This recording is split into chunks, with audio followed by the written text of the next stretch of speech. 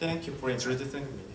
Uh, my theme is relationship between social coercion and ways to detect them.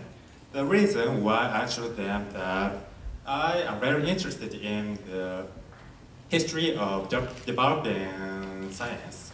Um, there are so many history about the chemistry. Uh, it induced so many bad points, such as the social pollution. You know many social pollution. This is today's outline. First, I'm going to introduce the history of developing science. And next, I'm going to introduce the experiment I did in June.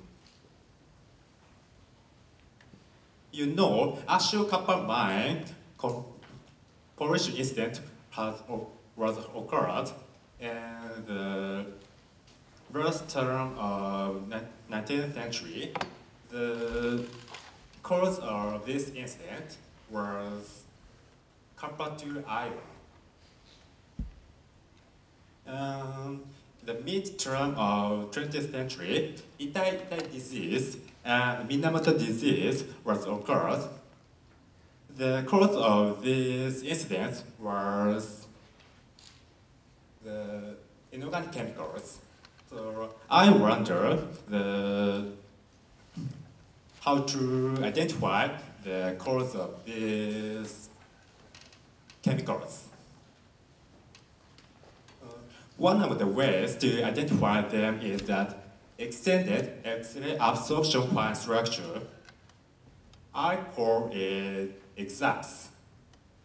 It can measure the ionic balance of chemical complexes.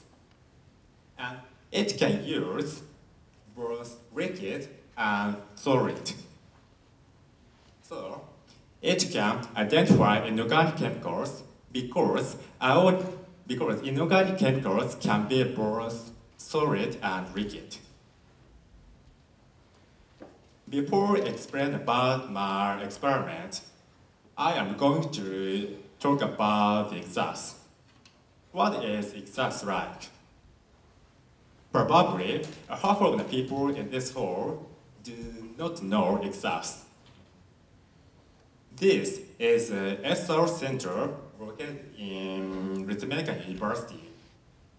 It can release the EXAPS. This is a signal with energy graph.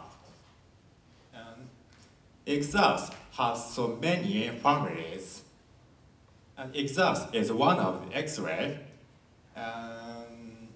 It has the largest energy in this family.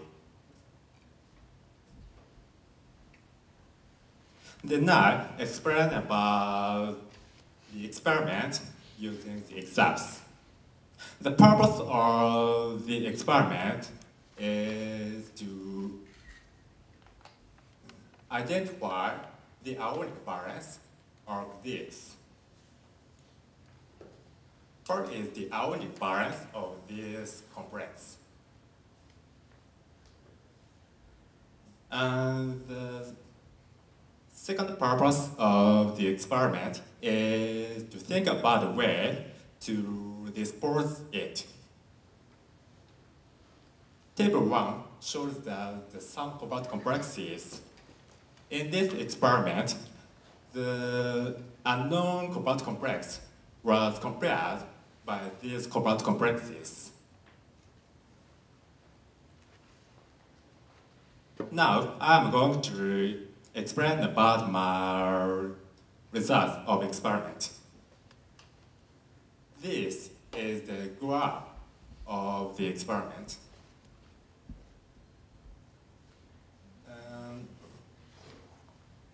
The ionic balance 2 existed here. And the ionic balance 3 existed in here.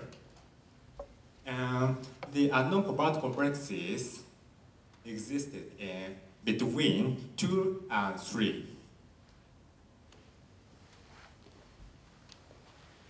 This means that we can measure the ionic balance of cobalt complexes using the exams. And in this experiment, the ionic balance was between 2 and 3. The composition of the cobalt complex was the average of CO2 and CO3, such as CO3O4. This composition can be appropriate to this.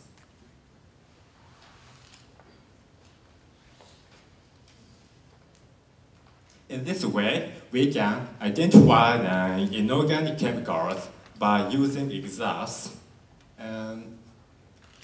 When we can use the centrifuge, we can dispose CO2 and CO and CO2O3. In this way, exams is very useful for many ways. It can identify the ionic balance of metallic ion, and we can identify the cause of corrosion incident. This was shown by my experiment.